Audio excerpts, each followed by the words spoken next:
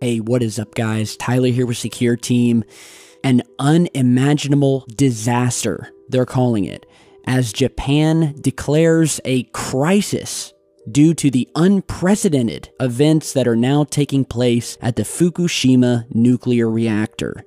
Now, this has been all over the news, and if you haven't seen it yet or haven't heard about it, well, new reports have just come out of Japan that the Fukushima nuclear reactor that was basically destroyed and sent into meltdown back in 2011 when the earthquake hit, followed by the tsunami, which then slammed into Japan's coast and totally wrecked the Fukushima nuclear power plant in what has become one of the, if not the worst, nuclear disaster ever on Earth. Chernobyl is another good example. So this happened back in 2011, and ever since then, the Japanese authorities and the Japanese government and the Japanese power companies have insisted that they have the situation under control and that radiation levels were not as bad as previously thought. And of course, the evidence and the data said otherwise. So this sort of created a conspiracy among people online and people on the outside who were looking at this, and it was completely obvious that the high-ups in Japan were trying to cover up the severity of this disaster, and the fact that every day this massive amount of radiation was being leaked into the Pacific Ocean, which then circulated toward our west coast here in America, contaminating the entire water system. But of course, when people started questioning the validity of what Japan was telling the world publicly, they were deemed crazy, nuts, conspiracy theorists, and really you were just diminished by the mainstream media if you spoke up at all or questioned the official story that Japan was putting out. Well, guess what? New reports have just hit the web confirming that those cover-up theories were correct and that Fukushima's radiation levels are the highest they've ever been since 2011.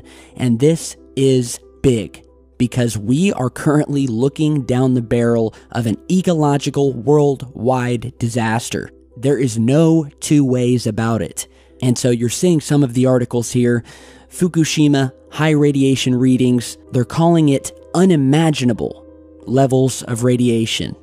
So a man named Adam Housley, who reported from the area in 2011 following the catastrophic triple meltdown, said this morning that new fuel leaks had been discovered. Basically, they sent a robot into the crippled nuclear power plant in order to look around and see if there were any new holes, check radiation levels, and the robot was dead within an hour. Alright, this is how high the radiation levels are. Robot lasted an hour before it was fried by the radiation.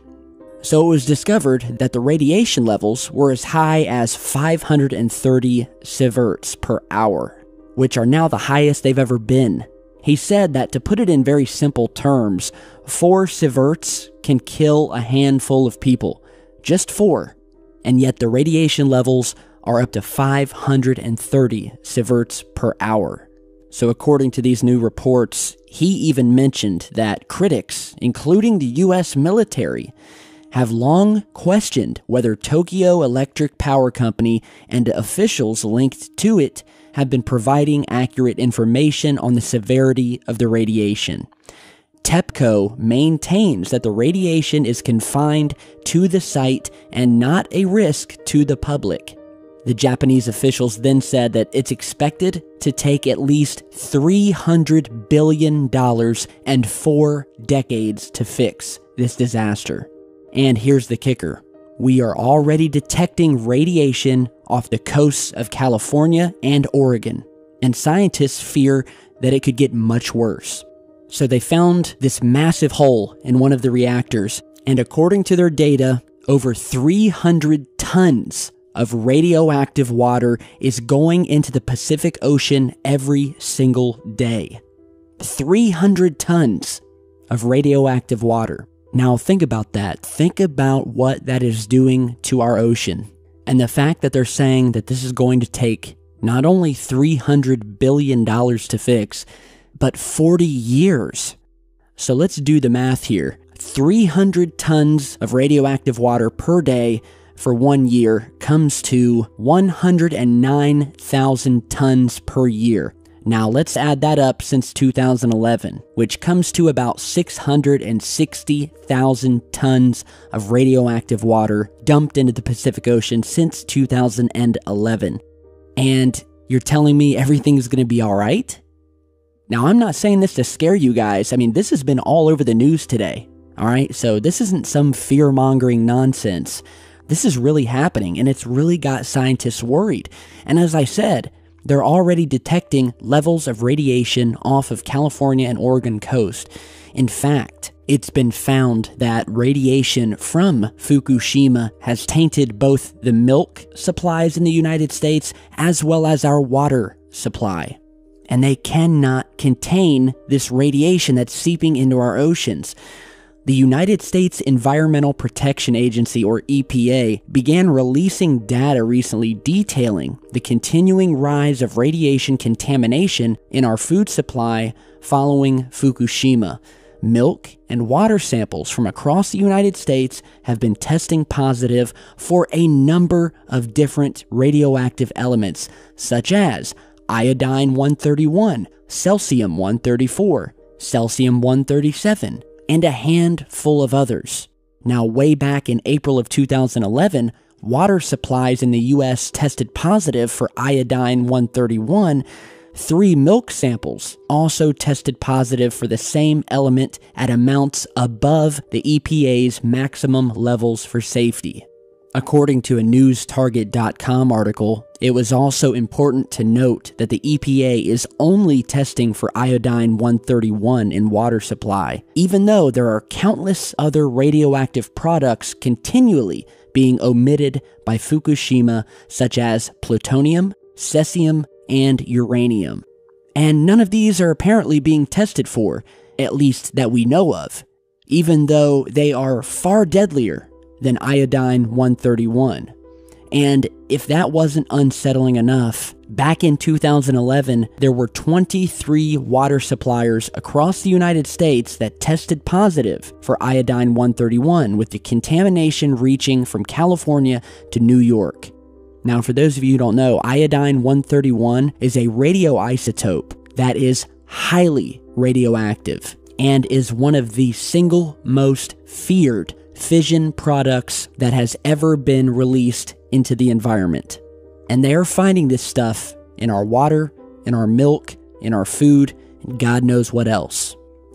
And so I was watching this on the news today, flipping through channels, and I think it was maybe Fox News or CNN, one of the two. I think it was Fox News, but they were doing a report about this, and they had actually gone over to Japan, and they refused to drive their boat. I think it was no closer than a couple of miles away from this nuclear plant because they were so frightened of the radiation levels. And so with everything we just talked about, all of these radioactive materials that were found in our food and water back in 2011, well, fast forward 7 years and think about what we're not being told today. So the big question here is, what is this going to do to our oceans? And what effects has it already had? You know, if I were living out in California or on the West Coast, I would want to know whether it was safe to go swimming. I would want to know whether it was safe to eat certain seafood. And yet it would seem that the Japanese government has been acting very shady and nonchalant about this entire situation. And it kind of pisses me off because this is having a direct effect on us, not to mention our entire planet. And we can only imagine what the repercussions are going to be if suddenly all of our ocean wildlife starts dying, our water supplies start to be poisoned, and so on. So, yeah, like I said, they are detecting radiation levels. No one's saying that you can't go out and swim. But if it were me, I would drink I drink bottled water anyway. I don't trust the stuff that comes from the tap with the fluoride in it and all of these genetically modified products out there.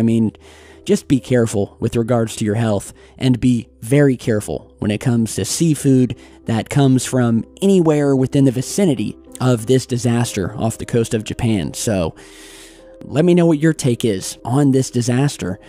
Do you guys think they're covering up something more? Is there something I missed today? Give me your thoughts, and be sure to stay tuned. I've got a lot more coming. I haven't had many videos up over the past couple days, but that's only because I've been reviewing footage, catching up on emails and messages from the thousands of people who are trying to get in touch with me. So rest assured, I've got much more on the way. So be sure to subscribe, share, and stick around, and I'll see you guys back in just a bit.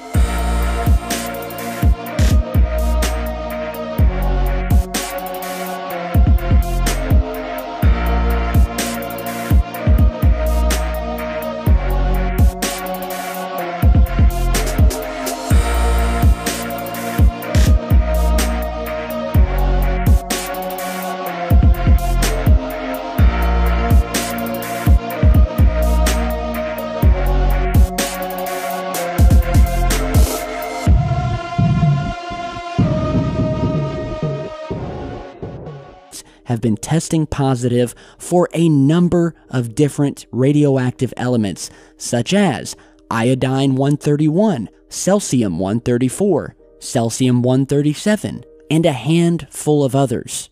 Now, way back in April of 2011, water supplies in the U.S. tested positive for iodine-131. 3 milk samples also tested positive for the same element at amounts above the EPA's maximum levels for safety. According to a newstarget.com article, it was also important to note that the EPA is only testing for iodine-131 in water supply, even though there are countless other radioactive products continually being omitted by Fukushima, such as plutonium, cesium, and uranium. And none of these are apparently being tested for, at least that we know of, even though they are far deadlier than iodine-131. And if that wasn't unsettling enough, back in 2011, there were 23 water suppliers across the United States that tested positive for iodine-131, with the contamination reaching from California to New York. Now, for those of you who don't know, iodine-131 is a radioisotope that is highly radioactive and is one of the single most feared fission products that has ever been released into the environment. And they are finding this stuff in our water, in our milk, in our food, and God knows what else. And so I was watching this on the news today, flipping through channels, and I think it was maybe Fox News or CNN, one of the two. I think it was Fox News, but they were doing a report about this, and they had actually gone over to Japan, and they refused to drive their boat. I think it was no closer than a couple of miles away from this nuclear plant because they were so frightened of the radiation levels. And so, with everything we just talked about, all of these radioactive materials that were found in our food and water back in 2011, well, fast forward 7 years and think about what we're not being told today. So, the big question here is, what is this going to do to our oceans? And what effects has it already had? You know, if I were living out in California or on the West Coast, I would want to know whether it was safe to go swimming. I would want to know whether it was safe to eat certain seafood. And yet it would seem that the Japanese government has been acting very shady and nonchalant about this entire situation. And it kind of pisses me off because this is having a direct effect on us, not to mention our entire planet. And we can only imagine the highest they've ever been since 2011. And this is big because we are currently looking down the barrel of an ecological worldwide disaster. There is no two ways about it. And so you're seeing some of the articles here. Fukushima, high radiation readings, they're calling it unimaginable levels of radiation.